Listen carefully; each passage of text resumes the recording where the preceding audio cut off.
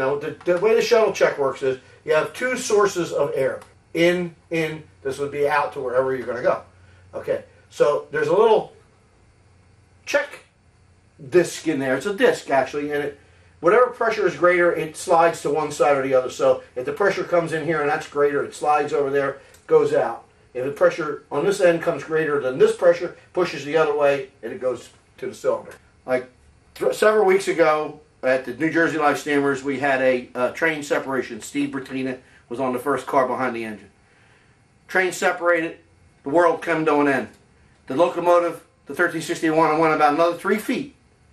Brakes came on, just the momentum carried it that far. The tender brakes locked up, stopped the locomotive, the car stopped, everything comes to a halt. Right there. No problem. Now I lost all the air in the main reservoir, and I'm going to work on that. Big John suggested that we use maybe a choke or some kind of a flow check or something that I won't dump all the air, because when I had to rehook it up, I had to wait for the air. This would be, anybody out there knows air brakes, this is chamber D. Chamber D. Now, let me explain that. The reason for the auxiliary reservoir is quite simple. Back in the day when they had the old 440s, you know, out there in the West, the old West, they had 3 cars. They've made a brake application, if they had air brakes then, I guess they did, automatic air brakes. They put the air brake on, made a brake pipe reduction. Almost immediately, the pressure dropped and the brakes would come on. As the trains got larger over the years, hundreds of cars, the brake pipe is 2.5 inches or 2.5 inches in diameter. So when you made a 5-pound brake pipe reduction, it took quite a bit of time for that brake line, the train line, the whole entire mile-long brake line, to evacuate that 5 pounds. So the train started, you know, it took a longer time for those brakes to come on. So as the guy's riding down the railroad and he's watching the signal, doing whatever he's doing, looking off, first thing you know, bingo, he's down to 10 pounds and he's not even paying attention. All right, so now you've made too much of an application. Okay, so what they did was they come up with this little tank, and of course on a locomotive, the little tank is about that big.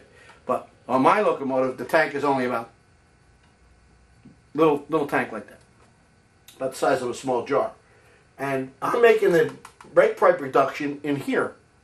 I'm making a 5-pound reduction in here.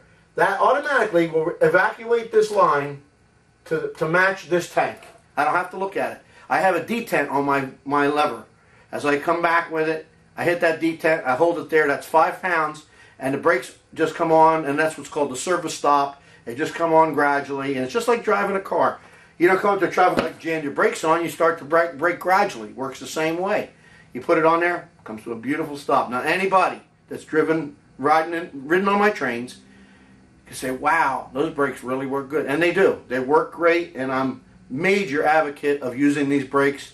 I don't like vacuum at all, and a lot of guys at PLS use vacuum, and it's quite successful.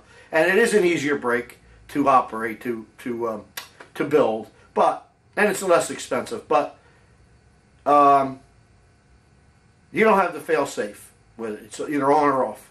With mine, I had the fail-safe, which is the major reason for doing it, and it works prototypically. It works exactly like the prototype of his full-size brother. It works exactly the same. And I've never had a problem with moisture, because it's all the triple valves and everything are all done with diaphragms. So they're rubber diaphragms, and moisture really doesn't affect it. Well, hope you enjoyed the explanation of the air brake system. I developed it about 1985, and it took me quite a while to perfect it, and just recently I've been able to miniaturize it. So that's been the big difference in being able to bring it out for 1.5 inch scale. So if there's any questions, please email me, and I'll be glad to answer them for you. I'll try to get any pictures up there. Right now we're having a stuffed cabbage. Well, I'm telling you, this is great stuff. And we're going to have a little wine with it. It's a cheap bottle of wine, a $5 bottle, but after a couple of drinks, what's the difference? Nobody knows. Nobody cares.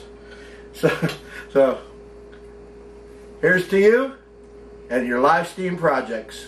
We'll see you again on the next video.